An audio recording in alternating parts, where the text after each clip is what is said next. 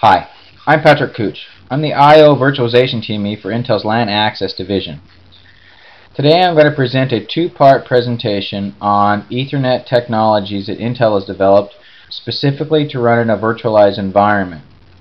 I'm going to be discussing those technologies in some detail so you can understand how they actually work and how they provide the benefit to you in your virtualized environment. This section, part 1, is going to discuss Intel VMDq technology, which stands for Virtual Machine Device Queues. And the second part of this presentation will discuss the PCI SIG SR-IOV, stands for Single Root I/O Virtualization, implementation that Intel has done in some of its Ethernet controllers. This is what Ethernet I/O looks like in a traditional virtualized environment, where the device driver for the NIC is owned and resides in the virtual machine manager, the VMM. A packet comes into the NIC, it's DMA'd to the memory space in the VMM. The VMM takes that packet and sends it to a software switch.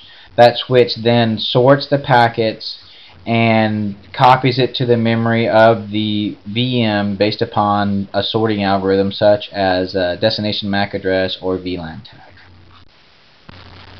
So let's take a look at what this might look like. So this slide represents a virtualized environment where you have 8 cores that are all running and controlling 8 virtual machines.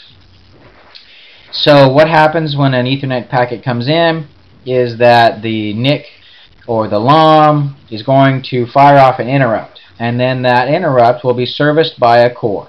So that core previously was handling the operations of a virtual machine. So it has to be interrupted. It has to go service the incoming packet. Then it has to examine that packet, it has to sort it, determine again based upon a VLAN tag or a destination MAC address. And so what it does, it determines which virtual machine that packet is destined for. Then it fires an interrupt. It goes and interrupts the core that is currently owning that virtual machine. So that virtual machine has to stop processing. It comes over and it gets the packet, and then it takes it and it copies it to the virtual machine and resumes processing. Then the first core that was interrupted. So let's go through this process again. Packet comes in, an interrupt is fired, a core is interrupted. That core examines the packet, determines which virtual machine that packet is destined for based upon a MAC or VLAN tag, and then it interrupts the core that runs that virtual machine. Then that core gets the packet, takes it and injects it into the memory of the virtual machine that it's destined for. Then it resumes processing, and then the original core that was in also then resumes processing.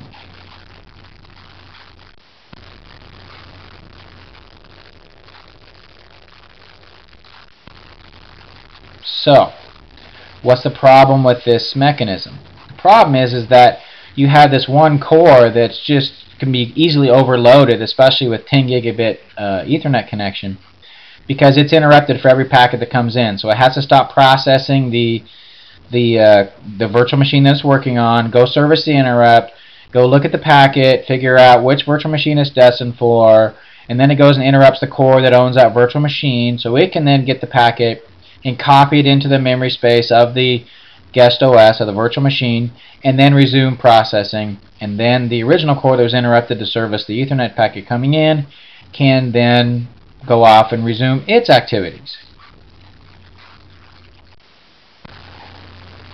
So all this overhead has the effect of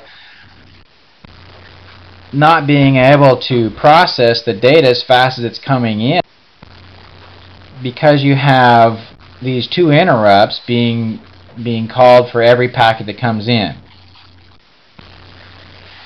And you have one core that's actually in charge of handling every packet that comes before it determines which other core to interrupt for it to actually copy the data to the target VM. So this results in the fact that in a 10 gigabit environment you cannot keep up with 10 gigabits worth of data. You can only get 3.5 to 4 gigabits of data depending on your processors and the architecture of your system.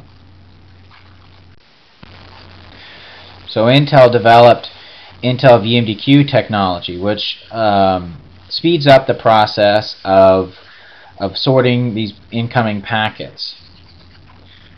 So now a packet comes in and it's sorted into these different queues based upon a MAC or VLAN tag that are configured by the VMM, configuring our layer 2 sorter and classifier, and then it offloads the sorting, so the hypervisor doesn't have to do that. So that's a big benefit for the hypervisor to help speed things up. So one of the real big benefits of VMDq is that now it has a different interrupt for every queue. So now a packet comes in, gets sorted into a different queue, and an interrupt is assigned to each individual queue, and the hypervisor can assign a different core to each interrupt.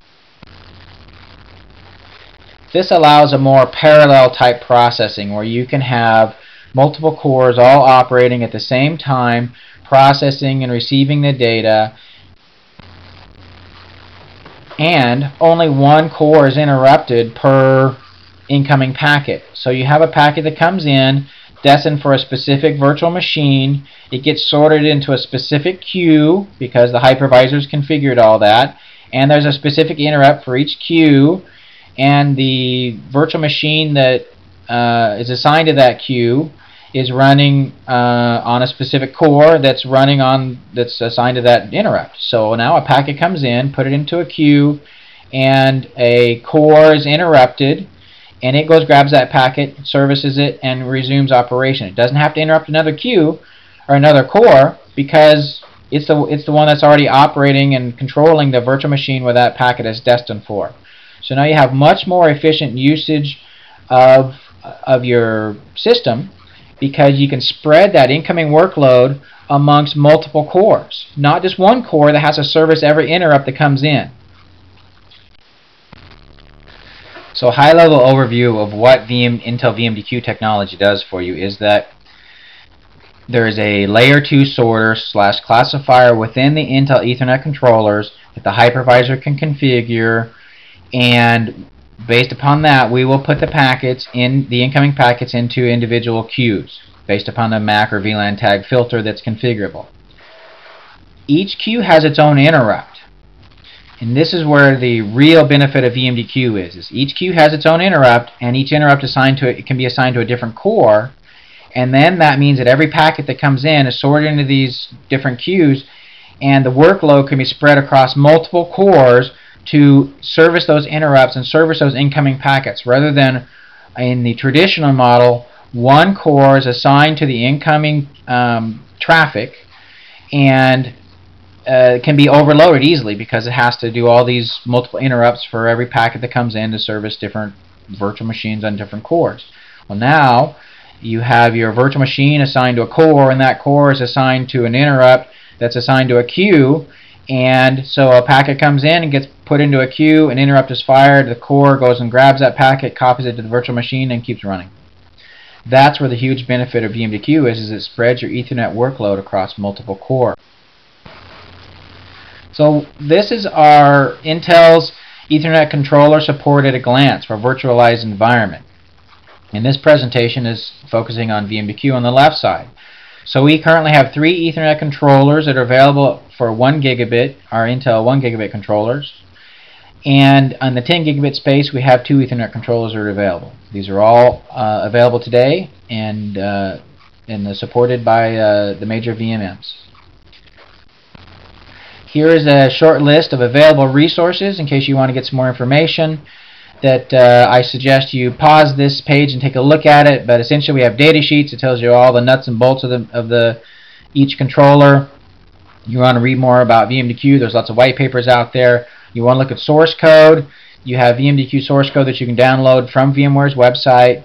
I have another YouTube video that has VMDq in action that actually shows you going from 3.5 gigabits up to 9.2.